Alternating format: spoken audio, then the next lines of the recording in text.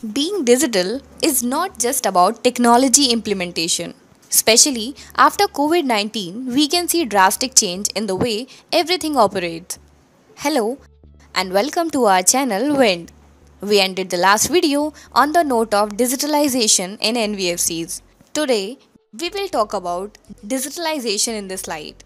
In this era of digitalization, NBFCs also need to make that switch to reach a wider audience and seep deeper into the lending market. First, let's try to understand why we need digitalization in this sector. For financial inclusion to be successful in the long run, one needs a low cost model that allows last mile connectivity which NBFCs can cater to, where a regular bank fails to provide a better and wider access to credit. NBFCs come into play. These organizations work with the most underprivileged sections who are ignorant of how to maintain their funds. They act as their safety net, providing the ease of doing business through newer fintech models that were not possible earlier. With widespread and increasing acceptance to digital payments, NBFCs have an edge to extend loans and help livelihoods, not just for business or community, but for individual ventures as well.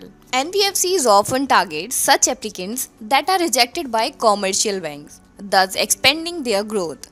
Digitalization will allow them to capture, analyze, and leverage data accurately about their current and potential customers. Let's see few instances where digitalization proved to be an asset for NBFCs. Lower cost and increased efficiency. Investing in technology will significantly reduce capital expenditure and improve overall operational efficiency. Reduced paperwork and documentation struggle along with making the system more transparent. Better operational control with web-based interfaces.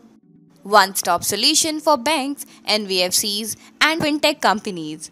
Creation of tailor-made products and services. Better customer reach and expansion of customer base. Minimized risk of human error, thus in turn leading to an increase in customer loyalty. Easy regulation, compliances as the financial services sector is highly regulated and they need to comply with a wide range of regulations. Technology is a phenomenon that will allow personalization and flexibility that is most valued by customers. It encompasses the transformation of business and enterprises using technology so as to make experience better, communication effective, and work simpler. Digitalization in NBFCs will go a long way in establishing NBFCs and in driving their success. Many NBFCs are incorporating cutting edge technologies and do not be surprised to see many more NBFCs following suit. Financial globalization is progressing at a rapid pace, and there has been an increasing demand for products and solutions.